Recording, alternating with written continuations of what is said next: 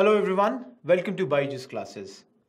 In this lecture, we are going to discuss about yesterday's prelims papers history questions. We'll be discussing all the questions that were asked in history. But before I start discussing, let's look at the questions and look at the areas from where these questions were asked in this year's exam. Guys, this is set C, and if you look at the questions were divided in 5 parts. Total 17 questions were asked from history segment, where maximum 5 was from modern, 4 each from medieval as well as art and culture, 3 from ancient, and 1 from post-independence. 3 things come to my mind when I look at these numbers. Number 1, last year there were around 22 questions that were asked. This year the number has come to 17. Definitely a shift towards lesser number of questions as far as history is concerned. Number 2, look at this. One thing that clearly comes to my mind is that there has been a devaluation as far as modern history is concerned. The number of questions that are being asked from modern history has got substantially reduced this year and has been equally transferred in art and culture, ancient and medieval. That means from this year onwards, if we look at our focus in these 3 areas from the perspective of prelims, we would have to give good attention to medieval as well. Lastly, one more thing that I can see very easily, post-independence, continuing the trend of last year, this year also has shown 1 question. Last year also there were 2 questions from post-independence, one being from the trade unions and another being from the areas, like 4 events were given and we had to arrange them in the order in which they had happened. This year also there is 1 question of post-independence. So let's begin one by one. We'll start with art and culture, then we'll go into ancient history questions, then we'll go to medieval history questions, then to modern, and finally to the post-independence question. I'm looking into set C and I'll be following that particular set. First question of art and culture. Guys, this is a question about Kalyana Mandapa, and this is asking that which is a notable feature in the temple construction in which particular kingdom. Now guys, I'm putting it as a moderate question. Of course the question is art and culture but comes from the art and architecture area. And they have given you the 4 kingdoms name. And why I'm putting it as a moderate question, because if somebody knows the answer of this, that this particular Kalyan Mandapa, they are a notable feature of the Dravidian architecture which was introduced by which of the following? Now, Chandelas are so North Indian kingdoms, where others are usually the southern ones. So Chandelas were the worst option out of these 4. And the answer to this is Vijayanagar. So anybody who would be knowing about this, they would have got this answer very easily. Good examples of this are examples like temples of Hampi, the Vitthal temple, where in the Dravidian architecture, the Kalyan Mandapas, which are the marriage ceremony halls, were constructed by the Vijayanagar kingdom's rulers like Devarai II and all. And further, it was also constructed during the reign of Krishnadev Rai, the greatest ruler of this Vijayanagar dynasty.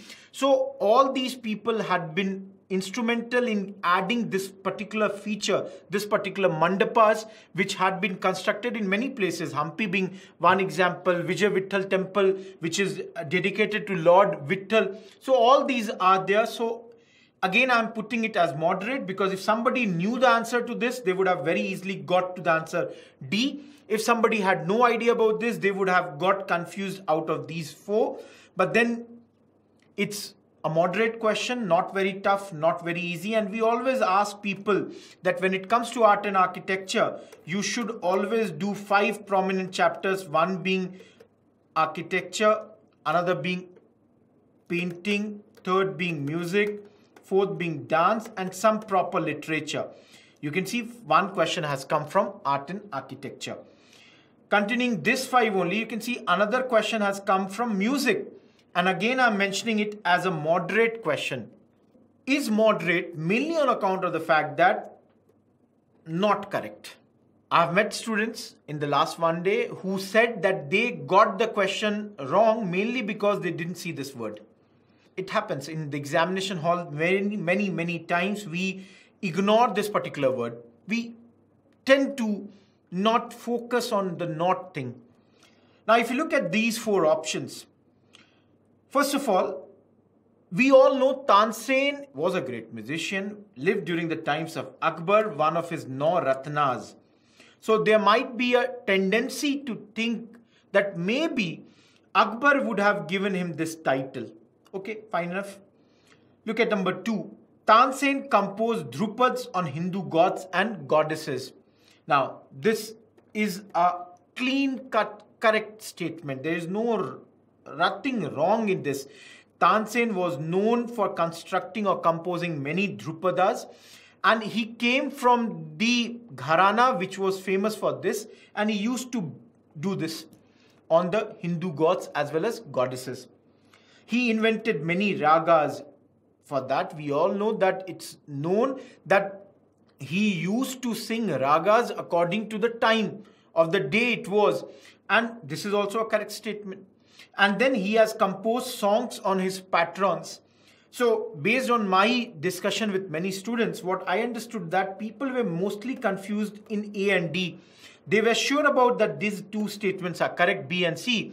So they were confused whether this is wrong or this is wrong, because they were not very sure about this word, that did he compose song for his patrons. So here I would tell you very clearly that, guys, Akbar only gave the title Mia Tansen to this particular great man. He was one of the Navratnas, as I've already mentioned to you, and he gave only this particular honorific title to him. Whereas the word Tansen was given to him, the honorific title Tansen was given to him by the ruler of Gwalior, where he was initially based out of. Tansen, this particular name was not given by Akbar to him. He is a great Indian musician from Hindustani classical music who had started way back as early as at the age of 6, and in his time it was felt that only his guru Swami Haridas was equivalent to him, nobody else was. I'm putting this as a moderate question mainly because of this and some confusion that may have crept between the A and D option. Otherwise, he is famous musician of Drupads, ragas has been introduced by him, and he has composed songs. So the answer to this is none other but A. Moving ahead, guys, this was the second question of art and culture, moderate. Third, and this is easy, comes from paintings. What it is? Mughal paintings. And talking about the Mughal emperors.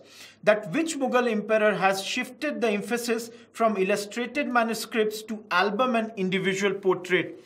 Guys, we always say that when you talk about different Mughal rulers, for example, when we are talking about the great Mughal rulers, starting from Babur, Humayun, Akbar, Jahangir, Shah Jahan and Aurangzeb, everybody had their own tastes. These two men did not get a lot of time to establish themselves. Akbar was very much interested in religious affairs. Shah Jahan very much interested in buildings. Aurangzeb doing or undoing everything that his great predecessors had done.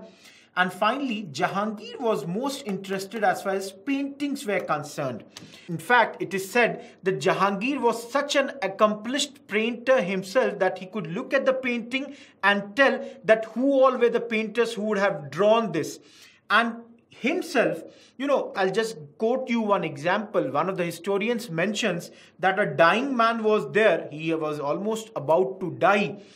And Jahangir, instead of helping this man, asked his painters to draw his picture to, get the facial expressions correct. So very clearly you can understand that this man was very much interested in individual portraits. He was interested in albums, and there is no bigger name when it comes to painting amongst the Mughal rulers other than Jahangir. So the correct answer to this is none other but C. Moving ahead. Guys, question number 98 of set C, it mentions in which of the following relief sculpture inscription is Ranyo Ashoka mentioned along with the stone portrait of Ashok. Now, I have put it as a tough question. And I'm very sure why it is a tough question, because, guys, it is something that you know or you don't know. If you know it, great. If you don't know, in ancient it happens, you will not be able to say. So if you have studied it deeply, if you have gone through the books prescribed, then you may have some idea about this. If you haven't gone through this, then it becomes very tough. It's a very factual question. Now, those who know, it would have been very clear that the answer to this was A. This is a site in the state of Karnataka where this Ranyo Ashoka, written as Rayo Ashoka, and it's written in Brahmi script. And as I mentioned, it's tough because there are stone portraits of Ashoka along with his queens here. And they are very old, of course, around 1 to 3rd century AD. But then this is a very factual question. If you knew it, great. If you didn't, it would have been tough. So that's why I've put it as tough. But then overall, if you look at the art and architecture or the total art and culture areas, guys, as we saw, there were 4 questions and only one of them was tough. One was easy, 2 were moderate. So depending upon your preparation, you could have got certain very easy questions here.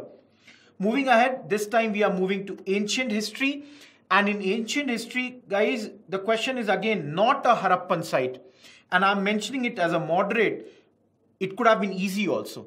Because look at the question, which is not Harappan site. Very easily, these 2 are Harappan sites. Every time we read about these 2, Chanudaro and Kot Diji, everybody knows. Lothal is there, Harappa is there, Mohenjo-daro is there. There are so many such sites all across India. So there was no confusion about AB. If at all there would have been any confusion in the minds of the students, this would have been about these 2 options, C and D. And here also something came to my mind very clearly, that question 97, and look at the previous question, question 98, they both had Sohgora as a common option. Now, I'm not saying you could have deducted something. I'm only saying that somebody made the question paper in huge hurry. Now, the answer to this question is C, Sohgora, because other 3 are Harappan sites, whereas Sohgora is a Mauryan site. And it tells about the stories about famine or the famine relief measures that had taken place during the Maurya era. All 3 are, as I said, Harappan site, and this belonging to Gujarat. So this was a moderate question. You could have easily eliminated A, B. You had to think about C and D. So this was first question of ancient. Guys, one thing to be very, very clear. Though they asked 3 questions from ancient, 1 question of ancient is coming from IVC, which is always a very, very important chapter as far as ancient is concerned. And then if we move to the second question of ancient, another important chapter of ancient has been asked, Buddhism. And this I have marked as easy. Why I am marking it as easy, guys? Because it is just asking about 3 features and are they belonging to Mahayana Buddhism or not? Now, even if somebody would have done their NCERTs properly, very clearly the differences between Mahayana and the other sects of Buddhism are mentioned here. And if you look at the 3 points, deification of Buddha, treading the path of Bodhisattvas, and image worship and rituals, it is very clearly all these 3 take part in Mahayana Buddhism. Now we all know, for example, Bodhisattva, a person who has already been enlightened. Then we know they talk about the image worship. They worship the Buddha's image. And there is deification of Buddha also. So I'm putting it as an easy thing. The answer is D. All the 3 points were correct. Good thing is ancients, 2 questions are coming from 2 of the most prominent chapters of ancient. So not a tough area this year, ancient. Of course, the 3rd question comes from Guptas and I've marked it as a tough question. Why I'm marking it as tough? Because it is saying with reference to forced labor, that is Vishti, in India during the Gupta period, which statement is correct? And there were 4 points given. Now here we had to eliminate. First of all, very easily these 2 could have been eliminated because of course it is about forced labor, but then they were not entitled to weekly wages. This is a totally wrong statement which was given. At the same time, the eldest son of laborer was not sent as the forced labor. These 2 were very clearly wrong statements given. Whereas if you look at statement 1, that it was considered as a source of income for the state, a sort of tax paid by the people, of course it was. Basically, what used to happen is that the Kshatriyas, they used to obtain their percentage of the material surplus through different ways or through powers of arms, and they were as kinds of taxes, like there was shulk was there, bali was there, kar was there, and this was also seen as a type of tax only. So Vishti might be there might be Balatum might be there, both being forced labor. So if you had gone deep, you may have been knowing it, but then I'm mentioning it as a tough question. But then the nature of UPSC is, if you know it's tough, you could have left it. One shouldn't have fallen in the trap of negative marking in such questions. So ancient was this. Now the surprise package of this year was medieval. Because we all know last year there was one question from this segment. This year there were 4 questions. The first question that we are going to discuss, the question about New World and Old World and the plants that were domesticated. Guys, many times this is the question, or this is the chapter, that is the arrival of Europeans, which we teach in the modern India also as a chapter 1. And there we talk about certain products which are mentioned here. Now, if you look at this, presently we will be answering the question as A, but then this is slightly disputable. Maybe it may go for B also. Now, guys, if you have to understand that in this question, New World and Old World. What is New World? Countries like America, Australia, New Zealand, these are the New World. Which are the Old World? Countries like India, your Iran, these are the Old World. So the question is, which one of the group of plants were domesticated in New World and then introduced in the Old World? That means, let's say, take example of India. So was this crop in India or not? That could be something that you had to think. So based on our analysis, we think cotton was known to us. It was known in the Indus Valley civilization, so cotton should not be an answer. Similarly, cotton is here also, so it should not be the answer. Now, if you look at these two, there is another thing, wheat, which was known to us. We have been growing wheat for a very long period of time. Whereas if you look at these plants, tobacco, cocoa and rubber, these were introduced by the foreigners who had come to India or to these countries, that is the older world, from the newer world, and they had introduced, for example, if we talk about Portuguese, they came up with potato. So such things may have happened, and presently, according to our analysis, A should be the answer. That is, tobacco, cocoa, rubber were introduced in the older world by the newer world. I am putting it as a general knowledge question. It is from arrival of Europeans. It's a moderate type question. You could have done this thing, and this way you could have come to the answer. Guys, now the question of medieval history, this time from Delhi Sultanate. Again, I'm putting it as a moderate one, mainly because 3 statements have been given. The question is about Ikta system, about Mir Bakshi, about officer named Amil. So basically, those who would have gone through the administration during the medieval times, whether it is Mughal or whether it is Delhi Sultanate, would have been able to answer this. Because the third point, the office of Mir Bakshi came into existence during the reign of Khalji Sultans, is wrong. It came during the reign of Mughals. So if you would have known this, now only these 2 are left. Very clearly, one is there in both the options A and B. That means one is correct. That is, Amil was the in charge of revenue collection, and this is during the Delhi Sultanate. Now only question was about point number 2, the Ikta system. Now guys, here there is slight ambiguity with regards to this point, because most of the scholars feel that Ikta system was introduced by these Delhi Sultans, not something which was ancient. It's not indigenous. See, we also have such systems, that is, land revenue was there in India from very early times. But mentioning that Ikta systems of Sultans of Delhi was an ancient indigenous institution is slightly a wrong statement, because we cannot clearly say that this was ancient, this was indigenous. We have revenue administration, we have revenue collection methods, but then it was not exactly Ikta. Though there might be some people who may feel that it was very closely resembling to Ikta, but for the sake of our purpose, we would be taking A as the answer. We would not be taking B. But then let's wait what UPSC says. Move to the next question, guys. In medieval history, we have the question from Sufi and Bhakti movements. I'm putting it as a moderate one. First line, Saint Nimbarka was a contemporary of Akbar. Nowhere close. Akbar is in 16th century, 1542 to 1605, whereas we have Saint Nimbarka who is born around 12th century. So one is very easily removed. Number 2, if we talk about Kabir, now Kabir is in 15th century, around 1440 he is taking birth, whereas if we talk about Sheikh Ahmad Sarhindi, he is almost 120 years later, he is born in 1564. So there is no way that this man would have been influenced by this other great man. So again, this statement is also wrong. The answer would be neither 1 or 2. Sufi and Bhakti movements are the most important chapter as far as medieval history is concerned. Of course, remembering who was at what period of time, where they contemporary, where they came after one another is a tough aspect. That's why I'm putting it as a moderate one. But then people could have answered if they had gone through this chapter nicely. So answer would be D. Last question from medieval history from the Mughals with reference to Mughal India.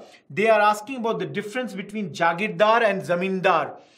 Now, if we look at the two statements, very easily what we could see was land assignments to Jagirdars were hereditary. Of course, it's wrong. Were not hereditary. We know the Jagirdari could have been taken away. That means 2 is wrong. So now only thing that we had to keep in mind was 1 and neither 1 or 2. Let's look at the first statement. Jagirdars were holders of land assignments in lieu of judicial and police duties. Of course, till here it appears to be perfectly correct. Jagirdari, Jagir, property was given to somebody. Jagir was usually in those days in the form of land if they performed some duty for the king. What sort of duty? Judicial or police. Whereas Zamindars were holders of revenue rights. Yes, they used to collect the revenue for the king without obligation to perform any other duty other than revenue. So very correctly it has been specified. Nothing wrong in this statement. Jagir is property which has been given to you in lieu of the service that you have given. Zamindari is the officer who has been appointed to collect the revenue. So the answer to this is none but A. Moderate I am mentioning because medieval history is a part of history which we usually don't go into that deep. So I'm mentioning it like this. But then let's see. If you look at medieval, you can see there were questions 4 and all the 4 have been mentioned as moderate ones. So no easy questions came from medieval. So let's see how we have performed and move to modern. In modern, question number 84, I'm mentioning it as moderate. It's a Gandhian phase question. Guys, this question we should have gone through either point 2 or point 3. Let's look at point 2. In Lord Chelmsford's war conference, Mahatma Gandhi did not support the resolution on recruiting Indians for World War. Now, first confusion. Do I know that this war conference happened during Lord Chelmsford time? If you are confident, it is a correct fact. It is a correct fact that Lord Chelmsford had organized a war conference during World War I.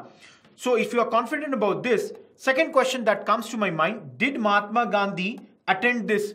Of course, he had attended this. At this point of time, Mahatma Gandhi had attended this war conference. And then it is mentioned the third thing, he did not support the resolution on recruiting Indians for World War. Now guys, here is a very big thing.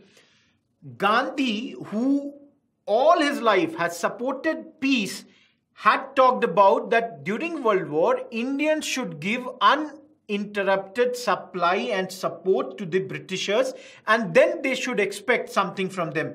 This was the idea of Gandhi which he had carried. So the moment did not is mentioned. This is a wrong statement. Moment 2 is wrong. Only thing that remains is B. Answer is 1 and 3. If you cannot go through point number 2, let's talk about point number 3. It is saying, consequent upon the breaking of salt law by Indian people, INC was declared illegal by the colonial rulers. Of course, when we talk about the civil disobedience movement, after civil disobedience movement had been started, INC was declared illegal and all the tall leaders of INC had been put behind the bar in 1930, only to be released in the month of January 1931 when the talks between Congress and British started to happen. So point number 3 was a correct statement. That means A would have been wrong because 3 is in all the other options. Look at point number 1. Mahatma Gandhi was instrumental in the abolition of system of endangered labor.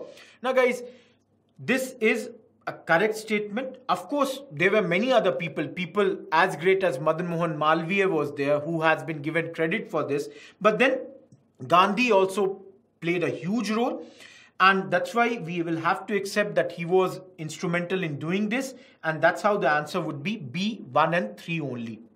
Now guys, we have a question which is based on persons and personalities. I'm putting it as moderate. Anybody who has gone into the modern history properly would know about all these people. All these 3 people. Sapru keeps on coming because he is one man who is seen as a mediator between the Britishers and the Congress during those times. If you talk about P.C. Joshi, one of the biggest names of Communist Party of India pre-independence days. And if you talk about K.C. Niyogi, he was a member of Constituent Assembly. The answer is all the 3 are correct. Of course, it was not that simple unless you have good idea about all these 3 names and whether they were, president or member or general secretary or not. For this particular fact, you should have gone through the communist ideology or how did the left wing develop in India. As far as first point is concerned, that is All India Liberal Federation. Sapru was the most outstanding member of this body and he had been instrumental in many talks with regards to Simon Commission or the roundtable conferences, and he was the president of this body. Again, I'm putting it as a moderate one. Answer was D. All of them were correct. Another question that comes from constitutional development, modern history. Third question, I'm again putting it as a moderate one. Charter Act of 1813. The easiest point here was 1. Absolutely correct. It has ended the monopoly of East India Company except for tea and trade with China. That means B is not the answer. Number 2, it asserted the sovereignty of the British Crown over the Indian territories held by the company. Again, it's a correct statement. Nothing wrong here. They have asserted the sovereignty of the Crown. That means 2 is also correct. Now only we have to think about the third one. Guys, the problem here is revenues of India were now controlled by the British Parliament. It's a ambiguous statement. It's wrong because not exactly. The revenues did not directly go in the control of the British Parliament because still company was there. And that's why if you look at any of the standard books, none of the standard books are mentioning this statement very clearly. That means we should not take it as a correct option. And that's why we'll be negating the third and the answer would be A. Move to the next question. Swadeshi. Again, I'm putting it as a moderate, though many would feel it's an easy question. Guys, no doubt about 2. The National Council of Education was established as part of Swadeshi because the idea is that we would be boycotting everything of theirs. Of course, their schools, of course, their colleges. The moment we boycott their schools and colleges, we need something for our students. How would they be taught? What they would be taught? What all things they would not be taught? That's why it was established on 15th August. Correct. 2 is correct. 2 is correct. That means A and D is wrong.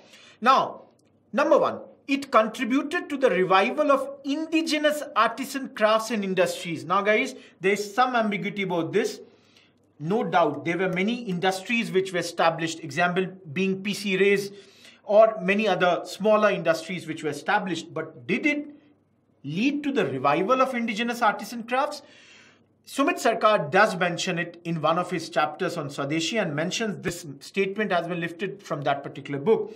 And that's why we would take it that, of course, certain indigenous artisan crafts like weaving, silk, all did get some sort of revival. So we will take 1 also to be correct and answer would be C. but of course a moderate question. Lastly, again a question on personalities, and put it as easy. All India Anti-Untouchability League, Mahatma Gandhi, during his Harijan movement, after calling off the civil disobedience movement, Gandhi has clearly said his focus is going to be only on one thing. Great man self-respect movement has been started by E.V. Ramaswamy Nayakkar or Periyar. We study about him in our chapter Socio-Religious Reform Movements. Lastly, All India Kisan Sabha, Swami Sajanand Saraswati, in all chapters on peasants or on agriculture, we do study. All three are very prominent names, very clearly, very prominent organizations. That's why I'm putting it as easy. And answer would be D. So you can see 5 questions from modern history, 1 being easy, 2nd moderate, 3rd moderate, 4th moderate, 5th moderate. So 1 easy, 4 moderate. Overall, the focus is slightly less as far as modern is concerned.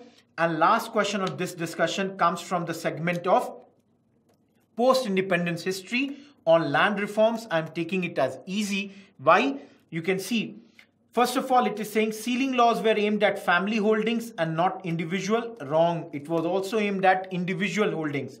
Let's look at 2. Major aim of land reforms was providing agricultural land to all the landless. Appears to be a good statement. Look at option C. Resulted in the cultivation of cash crops as predominant form of cultivation. 0. No way this is correct statement. Absolutely wrong. Land reforms permitted no exemptions to the ceiling limits. Wrong. There were ceiling limits. So, of course, the answer is B. That's why I've put it as a very easy question. The answer was very clearly B. So, if you look at the questions, guys, there were 17 questions from history. Of course, good number of questions have come. Of course, there have been easy, some tough, but then focus has been shifted from the traditional areas to non-traditional areas. I would urge you that looking at this, we would have to slightly concentrate on non-traditional areas like medieval as well as ancient. But then again, if you look medieval and ancient, the core areas have remained same, but then we would have to focus on those core areas slightly more. That was all about the discussion. I hope the prelims had gone well for all you people. We would be bringing more analysis on the prelims paper in the coming sessions for the other subjects also. That's all from our side. Thank you for watching us. Best of luck for your results. For any help that you require for mains exams, you can mention in the comment section. We would be contacting you directly. Either mention your mail ID or mention your phone numbers. We would be helping you out. That's all from our side. Thank you. Goodbye.